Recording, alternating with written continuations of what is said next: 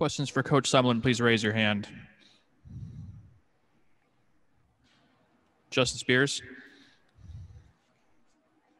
Hey, Coach. Sorry, tough loss today, but overall, what did you think your team showed today? Well, excuse me? It was a tough loss today, but what did you think your team proved today?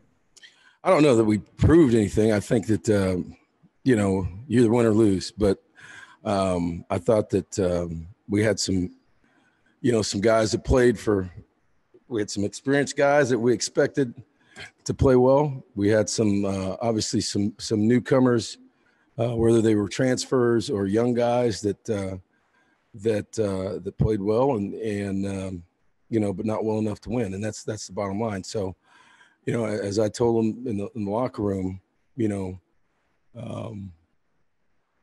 our effort was great, was where it should be. I thought. Athletically, we've improved in all three phases, but to win games, close games like that, to come down to, some situational football, some things that we can clean up, and we got to go back on Monday and fix those things, and those things are fixable. But athletically, we're better, and I thought our guys gave effort. We got to be smarter in some situations and to get over the hump, because ultimately in those kind of close games, it comes down to making plays and doing your job, and we had a couple breakdowns in that area, but that can be fixed. Defensively, what was your overall impressions on that side of the ball? No, I thought, in the first half we had, I thought we did a good job. We had, we only had 3 penalties in the first half, but they were 3 third down penalties, right? One questionable call, and then some others that gave them first downs to keep some drives alive. But, the rotation up front, I thought, has improved, particularly in our run defense. They found they started running some more stretch zone, and took us a while to get that shut down in the second half. But overall we're better. The one thing I would say is we didn't force a turnover today. But that's credit to USC also as well. So, I thought, we have some things that we can build off of, but certainly up front, our D-line, I thought, against the run was improved. Next question, Michael Lev. Hey there, Coach. What was the defensive strategy and or thought process on USC's final drive? Well, we were down a couple safeties. I don't know. We had some mix-ups there just because, number one, Jackson Turner had left the game a couple times and was out. Our safeties were, we're thin there anyway, and we had a couple DBs that were out. So the ability to play man-to-man or a little tighter coverage right there, with our our thirds or second and thirds or and some multiple deals with nickel, we're a little bit out of that. So that was the position we were in, and obviously USC took advantage of that. Right. And then you guys got up to I think your own 47-yard line. Grant got sacked on the next play, so the final play was from the 40. Was that just slightly out of where you'd go for a Hail Mary in that situation? Yeah, a particular yard line? Yeah, you're talking about throwing it 60. We had that discussion, getting the ball up in the air 65 yards, is one thing, but also protection and things like that. So, yeah, I mean, we had that discussion on the sideline and just felt like the rugby situation was our best opportunity to try to move the ball. Next question, Jason Shearer. Hey, Coach. In the offseason, Paul Rhodes kind of mentioned it too, and just the overall lack of depth on defense. Is this one of those games where that kind of shows up like you kind of mentioned before? Yeah, obviously the last couple drives that was it. But there's in a game like that was a really physical game too, and so that might show up. But that's where we are, and we've got to learn from that, and our rotations up front helped us. I thought. But we lost a couple guys in the back end. We lost Christian Young early in the game, Jackson Turner later in the game, and Lorenzo came out but went back in. So, a lot of those guys that started the game were not available in the fourth quarter. Next question, Troy Hutchison. Special teams, Lucas Havasek missed the first field goal tonight and then went 3 for 3 then on out. Can you just talk about his performance to be able to bounce back from that?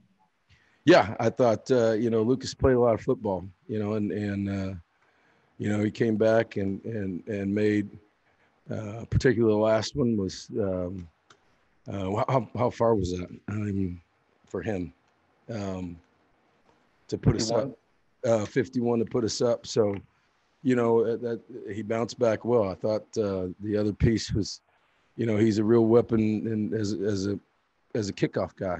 I think every kick tonight was a touchback, which against the really talented returners like St. Brown and Tyler Vaughn. I think that's the unsung thing that he did tonight to keep those guys really. To limit their kickoff return ability and big play ability by kicking the ball out of the end zone. So, yeah, he missed one, bounced back, and then I thought he kicked off well tonight. I think, the big story tonight was our freshman punter. I thought he performed well. I think, what was he here? What did he average? Tyler Loop.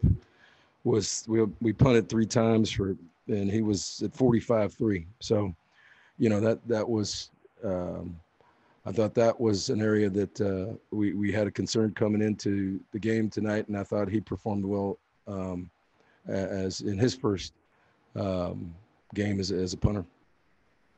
Next question, Michael Lev. So Grant blamed himself for the first interception. He clutched the ball. He also took some blame for holding on to the ball too long at times. He also threw 3 touchdown passes, led you guys to a late lead. Your assessment of his overall outing tonight? Well, I got to go back and watch it. I know that sometimes we had some max protection situations with, 3 receiver routes. The back was helping early in the game where he held it too long. I think that's it's a learning experience for him there too.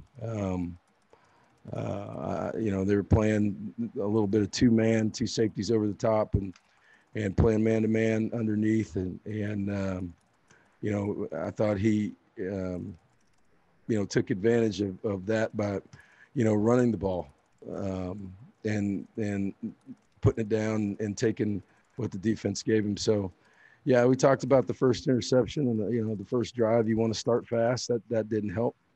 But again, he's always going to take the blame because that's the kind of guy he is as a quarterback. But, I think, just looking back on it and looking at it at the time, there's always some other things that can happen in the route. So,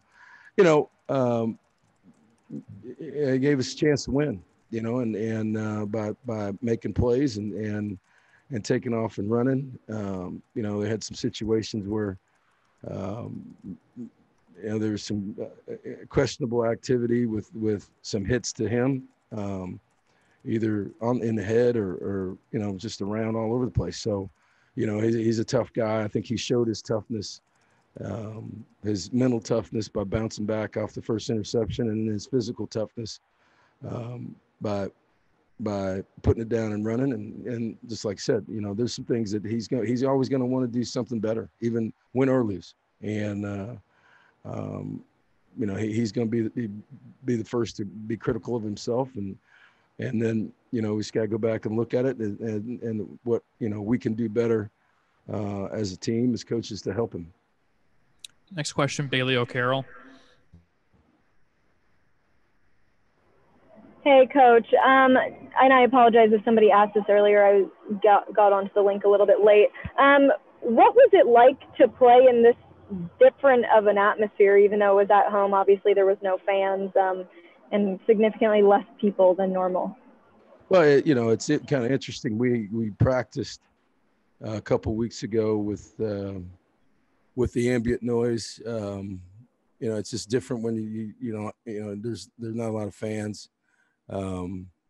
I thought, because of the lack of travel by our players back home, the ability to have their family, parents or wives or kids, whatever, there, I thought that had some real significance to it, because I could see guys when we came out, even during warmups. You got to realize these guys haven't been home, and as part of COVID and travel and lack of travel, and so just to look up in the stands, and parents couldn't come by the hotel last night or anything like that. So there's I feel bad for the Wildcat fans who can't be there, but I thought there was some energy early, energy during warmups and during the game, because of the families being there. Awesome. Thank you. Final question for Coach Jason Shear. Hey, Coach, just wondered if you could talk about Gary Brightwell's performance tonight. Yeah, Jason, I've been talking about Gary since we started practice, right? I don't say training camp. We didn't have one. We had fall practice. So, he had he's had a great fall practice. I've said the last couple of weeks, I'm excited to see him play. Coach Stewart talks to the running backs about, the extra 2 yards, and, he moved the pile when there was nothing there, and when there was something there, he hit it. And, I can say the same thing about Michael Wiley as well. Those two guys,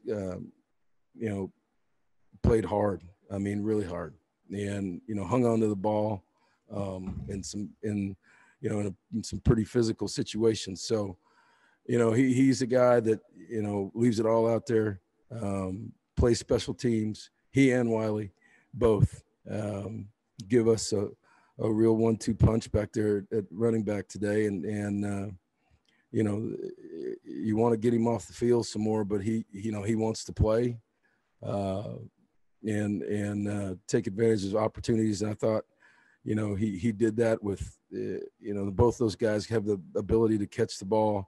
What did Gary have? 21 for 113. Wiley only had 3 for 11, but he caught some balls too. So both those guys are doing a good job. I think, I think you see what type of ability really Gary Brightwell has, and to run the ball, and he's got top end speed, but he's also can move the pile, and we're going to need him to do that. Thank you, everybody. That's all we have for tonight. All right. Thanks, guys.